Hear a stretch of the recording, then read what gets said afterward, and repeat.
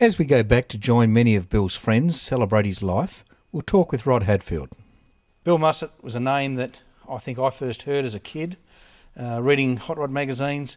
You yourself, Rod, I know you had a lot of involvement with Bill, many ways, through the club on a personal level and as a business level, helped you build cars and that sort of thing. Yeah. Heartfelt losses from yourself, but can you sort of sum up a bit about Bill? Well, you mentioned since you were a kid. Well, Billy was Billy the Kid.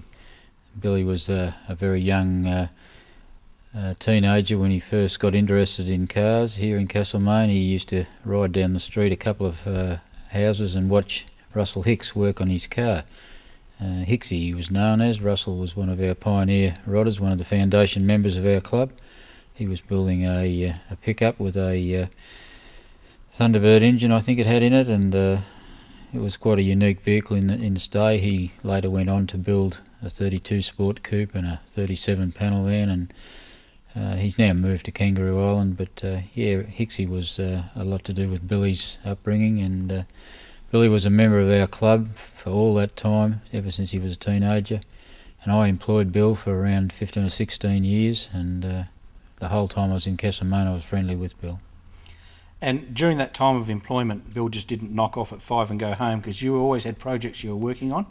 And I know we heard Michelle at the funeral actually say that his work was in his head, it was there 24/7, and he did have a big involvement in a lot of projects, especially one that was world renowned that you were known for, was the 55 Chev. Big part in that one. Yes. Yeah, look, whenever Bill and I worked together, we seemed to think alike. Even though he was an employee, he would go home and he would still think about things, and he'd come to work the next day with an idea, and overnight, you know, it's an idea that I'd possibly been working on too. So we'd both put our ideas together, and between the two of us, we always solved the problem. Bill was a problem solver. He liked the challenge, and I never saw him beaten with anything, never. He was a very fine machinist, and his ability to mix with others was probably his greatest, feature, that he could talk to any hot rodder, and people used to ask him questions, and he would always know the answer, always. And I know one of Bill's last wishes was to actually have the funeral service here at your property with your museum, where we are now. We walk around the museum, we see his name on many of the plaques in front of the vehicles explaining a bit about him. So yep. A lot of involvement. That was his wish, and it was fulfilled.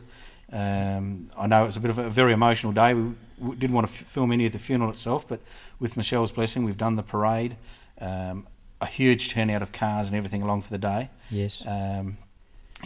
I know, spent a lot of time just mowing the lawns, getting everything ready for that day to make everything right for Bill. And yep. I don't think it could have possibly gone down better than it did on the day itself. Another thing that you're renowned for, stringing a few words together and doing a bit of a poem. I think we mentioned on the show a few weeks ago, and this occasion was another one of those that you could put your heart into a poem. Yes, well, I've put a poem together, and it really is a poem between Bill and myself. I've called it A Helping Hand, and Bill would have liked it. He was a quiet sort of a guy. He wasn't seeking major publicity or anything. He just trotted along, did his job, and he was quite happy to do that. And I've featured my time with Bill, mentioning his sisters, his father, Hicksy, and Robert Tingy, who was our local panel beater, and Robert had a lot to do with the rodders at that time. He still lives here in Castlemaine, and he's really looked upon as a fine tradesman, and Bill really looked up to him. So yes, the poem was something I put together. I started off with only a few lines, and it wound up at about 16 verses, but yeah, I'm sure the viewers would enjoy it.